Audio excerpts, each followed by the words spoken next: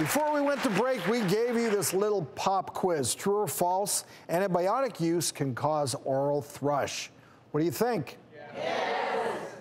What a smart audience. Well, the answer is true. Congratulations.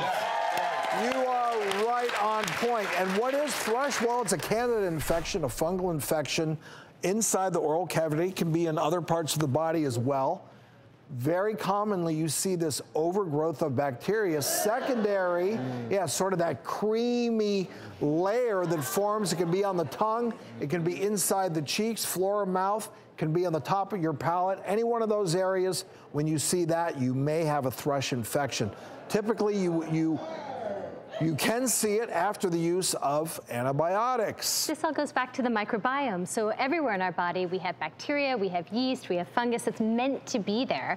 But when you take something that throws off the balance, like an antibiotic, sometimes steroids, if you even just have a dry mouth or you're diabetic, something that just disrupts that microbiome, the yeast in this case can overgrow and cause the thrush. And you can always treat the candida infection with an antifungal. That's right, either with a rinse, with something topical, or antifungal pills.